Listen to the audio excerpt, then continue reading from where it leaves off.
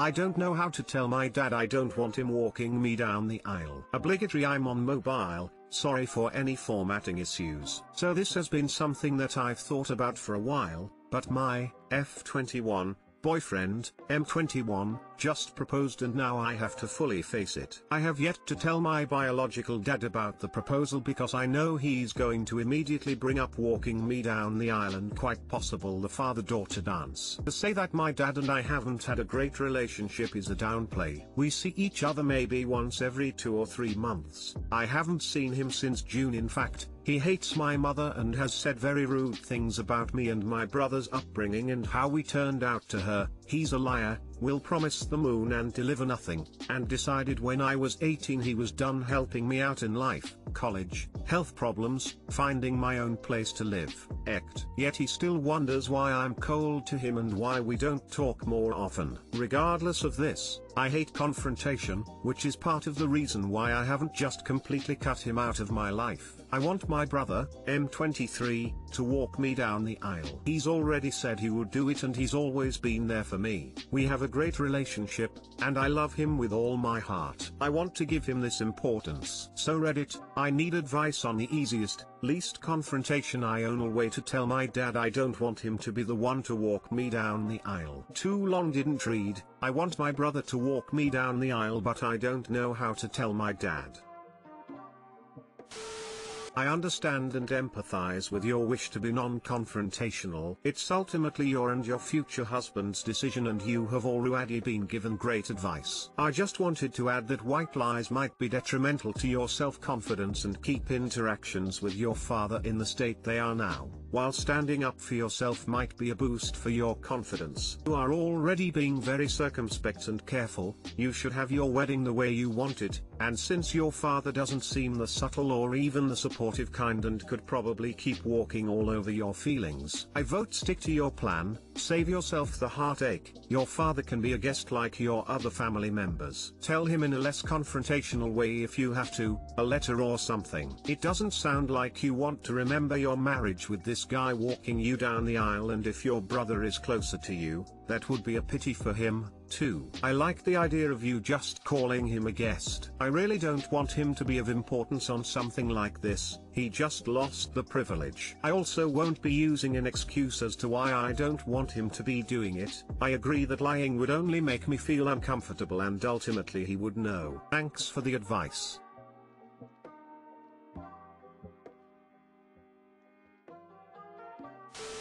Cut him off at the pass. I'm getting married and brother's name is walking me down the aisle, just like I've always wanted. Don't feel any guilt. No one has lived your life, and this day is about you. Make it yours.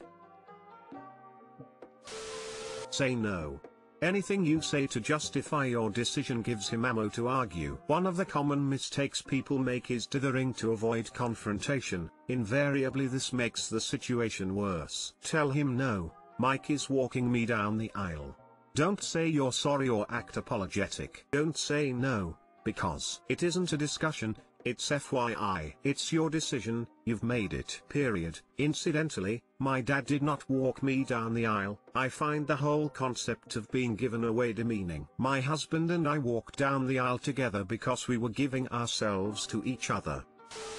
You bring up your news and if he asks, say brother name will be walking me down the aisle. It's really that simple. Why coddle someone's feelings when they don't give an ass about yours? You don't need to explain or do anything, and if he persists you say it's my decision and my day. If he brings it up again it's been decided, and I'm done talking about it, and then I told you I wouldn't be talking about this anymore, and then end the conversation. That said, if your dad will be paying for anything you might have a harder time. Don't accept any money from him as he will feel like you owe him a say. You and someone else mentioned how simplistic this could be and it gave me a lot of perspective. I tend to overthink and worry a lot about the what ifs, so this kind of reminds me that it can be that simple. Thank you. Also, there's no way he'd be paying for any of it. He's terrible with money, and any time he did have money he spent it on himself or his wife. No worries about that.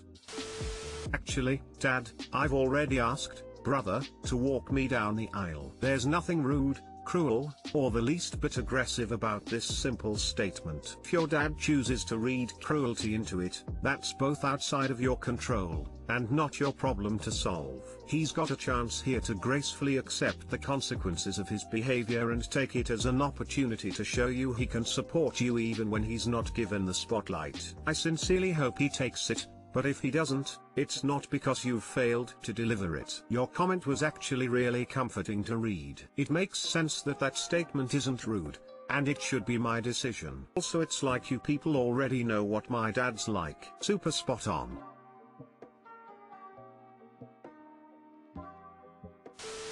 My 30th mother, 60F, had pushed my husband, 28M, to a point where he doesn't want to see her again. Some backstory. I married my husband 2 years ago, and since we got married things have been tense with my mother. My in-laws are a very social/warm household while my parents are more reserved. They all live in the same city about 3 hours from us. My in-laws would invite us to their house often to celebrate a birthday, throw a party, etc. So we visited them more during our first year of marriage. My parents never asked us to come over. We always had to take the initiative. But no matter who we came into town to see, we made sure to see both families. My parents were often invited to the same party at my in-laws. We would split holiday time between the two homes evenly. And NBSP, the first big incident was a small party at my in-laws to which my parents were invited to. We were all having what I thought was a good time until later on in the evening when my mom started talking to me about getting to see us more often. She was talking calmly at first, but then she said, "I feel like I don't see you enough," in a more tense way. I knew she was tipsy, so I said, "Let's not talk now, let's talk later about this." She exploded at my husband in front of everyone, yelling at him why he hates her and how I love my in-laws more than my own family. My in-laws got involved, asking her to calm down, and my dad had to drive my mom home while I was in tears. And NBSP, we tried to talk things through the next day. She refused to apologize to my husband for yelling at him in front of his family and was adamant that we never wanted to stay at their house. We tried to explain that my husband's family likes to host events and that's why we visited often, and since in-laws' house is his childhood home, he feels very comfortable there. The conversion ended without a very good resolution, but we did a better job at dividing what house we stayed at going forward and didn't hear anything else from my mom, so thought the issue was solved. She treated my husband different after this, mostly small things such as roll her eyes at things he said or not laugh at any jokes he made. And NBSP, obviously this year was a little different. My in-laws moved out of country and then COVID hit. So for a few months we did not see any family. And NBSP, we hadn't seen my parents or my husband's sister for a long time, so we decided to visit them around Labor Day. Later in the night, myself, my mom and husband sat outside and were chatting. We had been enjoying some wine and things turned political, and then things got ugly very fast from here. My mom kept blaming my husband for changing my viewpoints. I didn't really keep up with politics until recently, but I'm an adult now and care more about that kind of stuff. It didn't matter if I was speaking, my mom only saw red at my husband, saying husband had changed me into a terrible person and how husband hates her, and telling him he needs to control his wife. At this point it was an ugly yelling match with lots of cussing, and I had enough. My husband had been pretty calm throughout this, but even he towards the end told her to shut up. We left in the middle of the night to go to my husband's sister's house instead. And NBSP, after a few days I texted my mom. I couldn't handle speaking on the phone and wanted to lay things out clearly. I apologized for how the night went and for what was said, but I also asked her to be honest with me. I do not know why she has such hatred for my husband and that he needs a big apology, and she needs to tell us why she feels this way. She refused. She apologized for saying some things in the moment and said the quickest way to heal is to move on with a clean slate. I pushed again, that her saying husband had changed me into a terrible person was unacceptable and I need to know why she said that. But again she refused and only wanted to move on, and she said she won't say these things in the future but doesn't really think she treats him badly. And NBSP, my husband has now been maliciously yelled at twice by my mom about hating her and changing me with no real apology or remorse. We also found out from my husband's mom that my mom would badmouth about him constantly to his own mother. Husband's mom also told us that my mom has had anger and depression issues in the past, none of which she has told me about. I feel sad that she hasn't talked to me about any of these things and has hidden so many of her feelings, especially since I gave her an opportunity to talk to me and be honest and she refused. And NBSP, as holidays such as Thanksgiving and Christmas come up, I asked my husband does he think he would be open to seeing them, and he has said no. He understands it's a horrible position to put me in, but he is tired of being around someone who hates him, especially during holidays. I think this is totally reasonable, but I'm so torn. I don't want to never see my family again, and my dad has been a good in-law to my husband. I think seeing my family by myself would essentially be letting my mom win. How do we move past this? If my mom refuses to change her ways, do I just never see my family again? And NBSP, too long didn't read. My mom has said some horrible things to my husband and refuses to apologize. Now husband doesn't want to be around her. How do I handle this situation? Husband is in the right, but I don't want to disown my family. Your mother has verbally abused your spouse. First off, head over to r/justnomil. Second of all, your husband no longer wants contact with her, and rightly so. She's your mum, therefore your responsibility to deal with if you still want a relationship with her. He's dropping the rope and he is 100% within his rights to do so.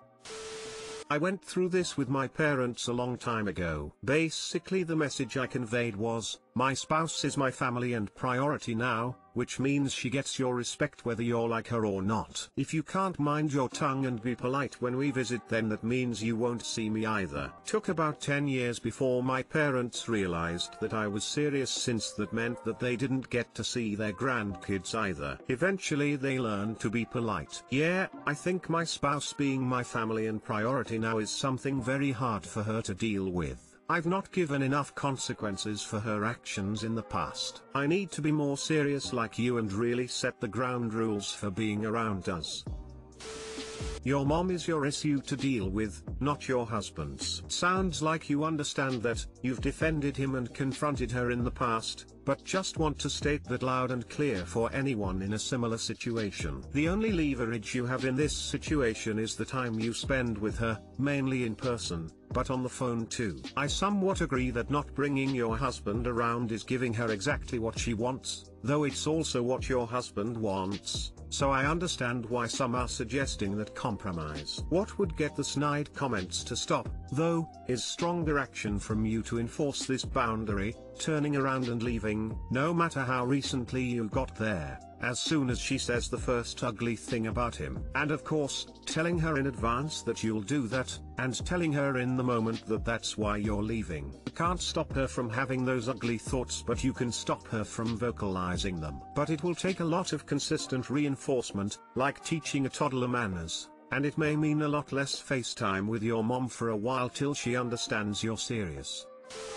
Put it back in your mom's court and tell her you don't appreciate her attacking your husband. Tell her that unless she apologizes and stops the attacks, you're not sure if future visits will be possible.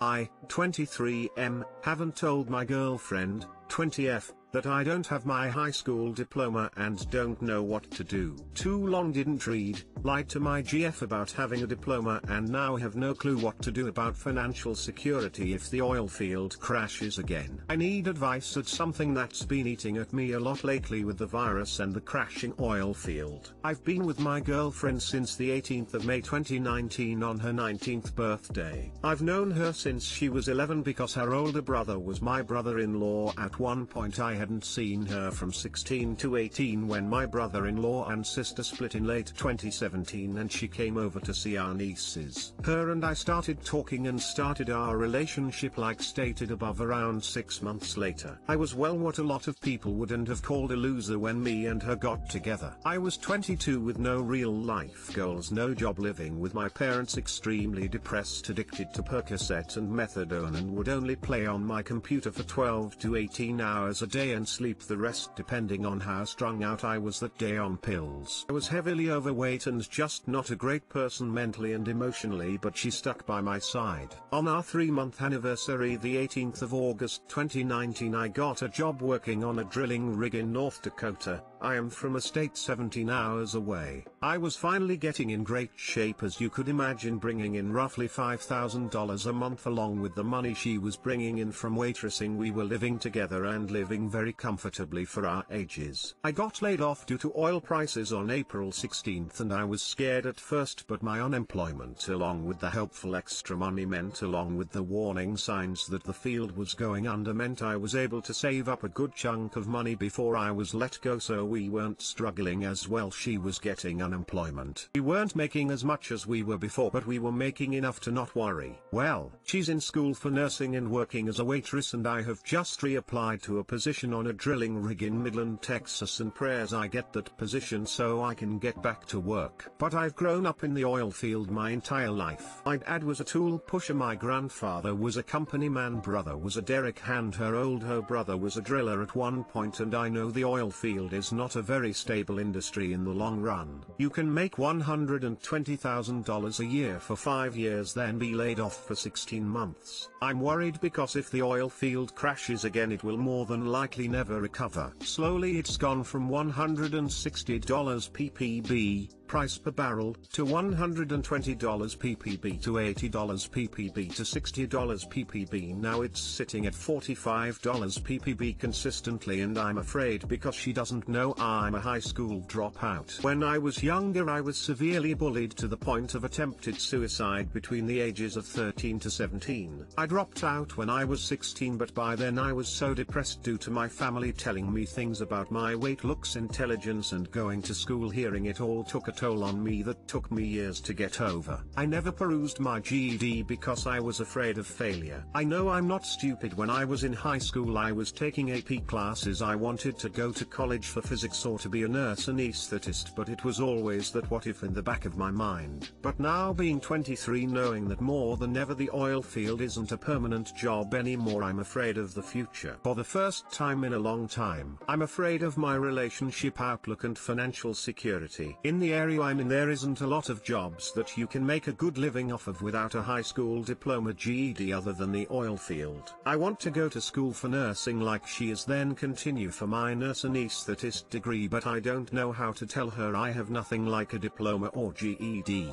I've constantly told her I had and have heard her talk about people using their family life for an excuse of dropping out as a pathetic excuse. She grew up in a very bad home, so she just can't understand it, and regretfully I would agree with her. Now I'm stuck because I know I have job security for a minimum of 2-3 years and the maximum is unknown. I don't have experience flowing wells or anything that is still needed even after the field crashes to keep wells pumping and producing, so on and so forth. I am very scared to tell her because I am afraid of the reaction, rejection, and fallout that would come from that. Any advice is welcome. I'm sorry for making this post so long. For anyone who reads this and gives any feedback, whether it's criticizing and sympathy, I truly appreciate it, and I apologize if this affects anyone in a negative way. That is the furthest of my intentions. I'm just lost and need a third party's advice. Thank you and love to you all. Response to the support. Not sure how to respond, new to Reddit, so I hope this is the right thing to do. I'm not exactly sure what words can explain the amount of appreciation I have for everyone who has commented, whether they were critical or 100% supportive. Regardless, if you read the too long didn't read, or my entire post, I am overly grateful, and words cannot express how I feel about what everyone says. Thank you doesn't seem enough, but I hope you all accept it. I am not very good with opening up. With me being on the rig and being around roughnecks my entire life, I have always been brought up to bottle up and keep on pushing, because when you open up you show weakness, and in my family and line of work that wasn't tolerated. This was difficult for me to post for the fact I do not open up easily, and especially not to people I have never met. But the amount of support, advice, and love you all gave to me, a person none of you all have met or will more than likely never meet, is beyond incredible. Thank you all very much for every bit of advice that was given and every bit of support and love that was passed on through the comments. It means more than any of y'all know. I have struggled with the thought of rejection my entire life, and other than when I opened up to my girlfriend about my past, the traumatic parts to the rated G parts, I have never felt more understood, I suppose, or accepted in my life. I have read everything everyone has said, and between everybody you all have given me such a peace of mind and a clear vision that has been lacking in my mental health since I was laid off. My job was my identity because it was the first real thing I had to be proud of in my life other than my woman. You all showed me I don't have to make it my identity and I don't need to be afraid of rejection. Everything you all said had almost brought me to tears.